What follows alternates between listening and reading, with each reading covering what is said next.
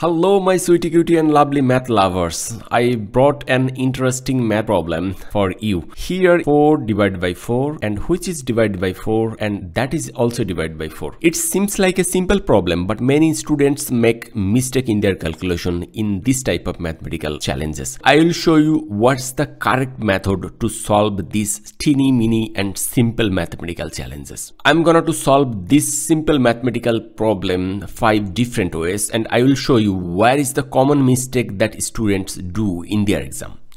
Approach number 1. If we consider these first two parameters, means if we work out on this 4 divided by 4 first, it will be this way. 4 divided by 4 is equal to 1, and then this divided 4 and then next 4. After that I will work out on this 4 divided by 4, mean 1 divided by 4 divided by 4 means 1. So 1 divided by 1 is equal to 1. So this is the answer if we approach this and that. But I'm not telling this is the correct answer or not.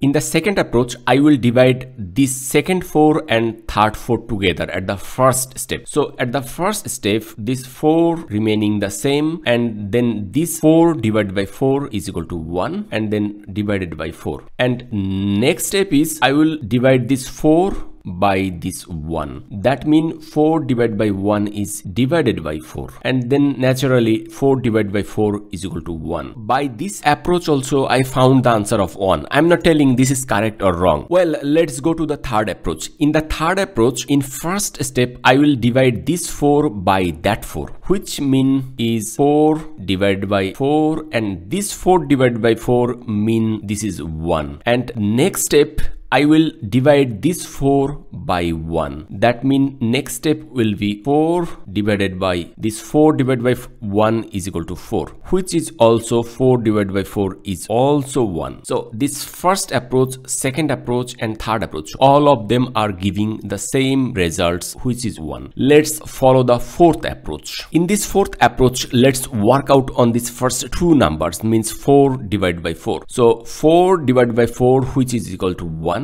divided by this 4 and then divided by that 4. In this step I want to work out this again, these first two numbers. That means 1 divided by 4, 0.25 divided by 4. Now this 0.25 means 1 divided by 4, and we can convert this divide sign by multiplication sign, and this 4 in that case will be 1 over 4.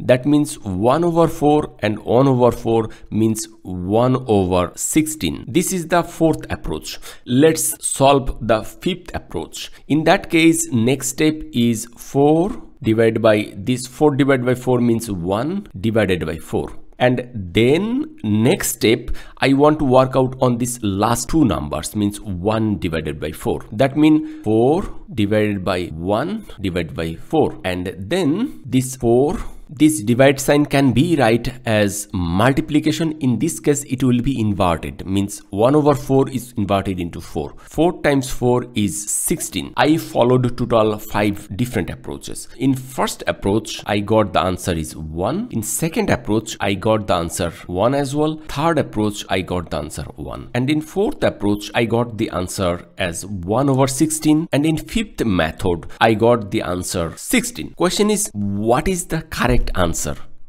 As you can see here, I just change this consideration where I work out at the first step and second step and so on so on. That gives different result. I would like to say in this first approach this is not correct. Similarly, in this second approach that's not also correct. The third approach, this is not also correct. The fourth method is not correct, but somehow the answer is correct. The answer from the fifth method is not correct as well. Why does this fourth answer is correct then? Let me explain the fact. What is the correct approach to solve this mathematical statement, right? 4 divided by 4 divided by 4 divided by 4. That is the question. So I will show you what's the correct approach to solve this mathematical problem.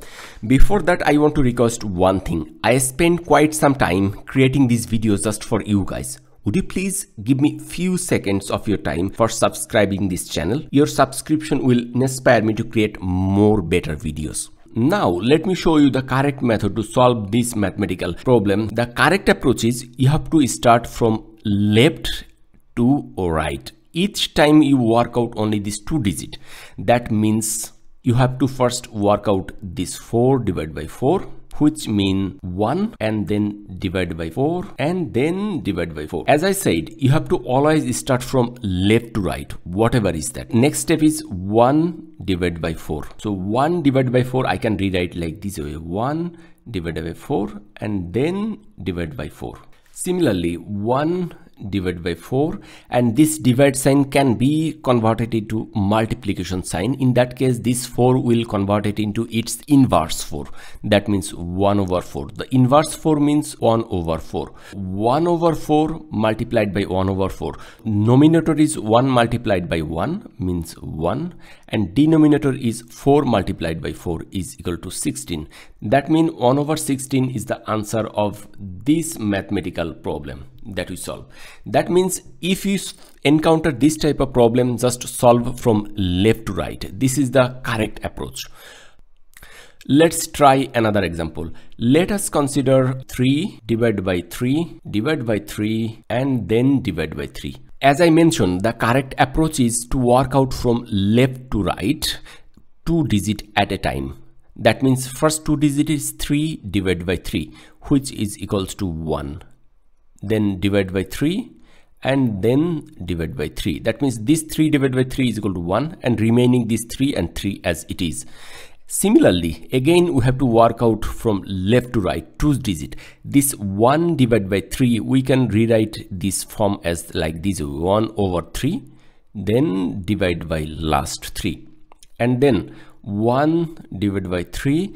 This divide sign can be converted into multiplication sign. In that case, this 3 will be its inverted 3. It means 1 over 3, which is 1 over 9. Yes, this is the answer. This is so simple, right? If you understand this entire method, then I would like to ask you a small task. Let's say 7 divided by 7, and that divided by 7, and that divided by 7, and so on. That means 7 is divided by 7 times. This is the task. Tell me, what's the answer of this task? If you find the answer, write it in the comment section. I will tell you whether your answer is correct or not. Then I would like to give you a big thanks for supporting all the time, and thank you so much for watching this video. Please subscribe this channel. It will help me a lot. I need a lot of subscription from your side. Thank you very much for watching, and see you in my next videos. Bye bye.